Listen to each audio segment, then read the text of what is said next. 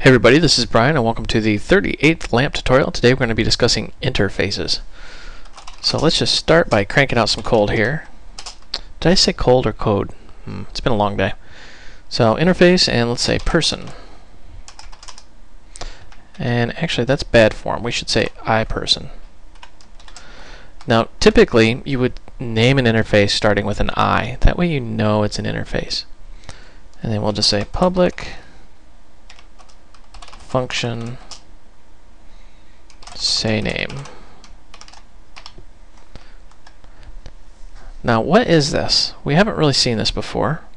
We got an interface, got a name, looks a lot like an abstract class because it's got a function that's not defined. There's no code block, and it's very similar. But the difference between an interface and an abstract class is an interface is not a class. An interface is a contract between objects.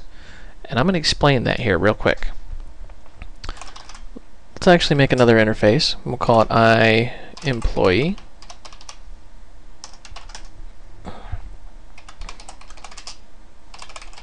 Public function say ID, because every employee has an ID number. And we're going to actually extend the iPerson interface.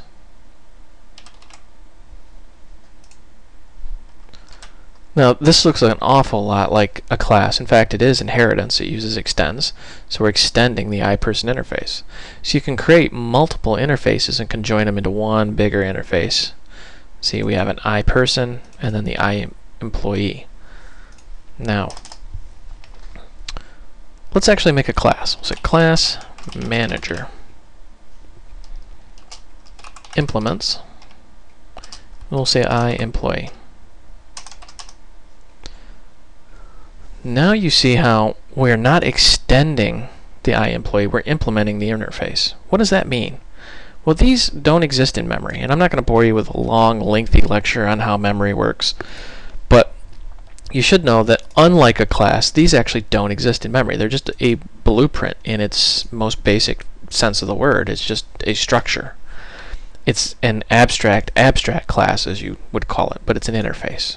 So an interface is just a contract saying that this object will have these functions. So the manager class, we should implement these functions. Now, how do you go about implementing them?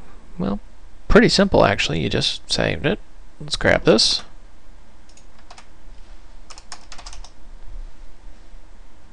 And then we'll grab this. Now notice how no error is being thrown. We actually can run this without everything it needs. So let's say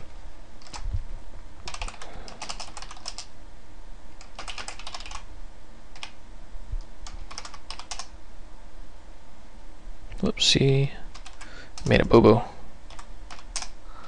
That's the official technical term for it, by the way, is a boo-boo. Notice how it has say name, but it doesn't have say ID. Let's actually try and run this and see what happens here.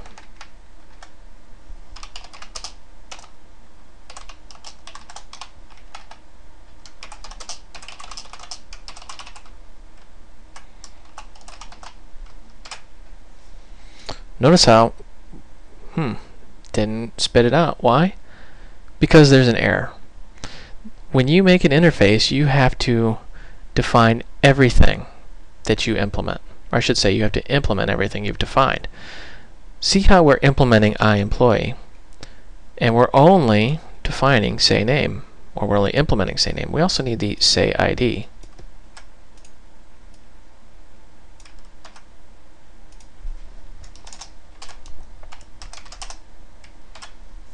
Now suddenly, magically, it works.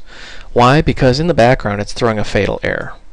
And if you've watched my tutorials on the error handling, it's a little bit different when it gets into object-oriented programming, but it's there. And you can just simply test that by doing that. So an interface is a contract saying that the manager class implements or agrees to implement everything in the iEmployee interface. The iEmployee interface has the say ID, but it also extends the iPerson interface through inheritance. So it also must implement the say name function. And there you have it. Now, you may be asking yourself, why in the world do you need any of this stuff? I remember when I first learned this, I'm not going to say how long ago it was because it was a very, very, very, very, very long time ago. But when I learned all this stuff, I remember sitting there going, why do you need this? You can just make the functions in your class. You don't need any of this template interface guck. Well, actually you do. Think about it this way. If you're writing code for a company, how many different types of employees are in that company? Well, you've got, let's see, you've got your mail boys, or your mail girls, depending. You've got your HR people, you've got your sales people, you've got your IT folks, and even in IT, you've got database people, you've got programmers, you've got web designers, you've got graphic designers, you got business intelligence, on and on and on.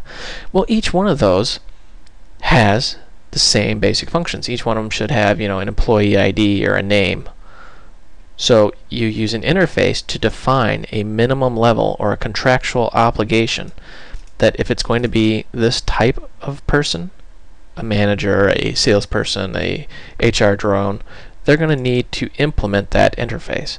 That way you can target that interface, and you know that every type of class, whether it's a manager or a mail clerk, they're going to have the minimum allowed, or I should say the minimum required, which would be, in this case, name and ID.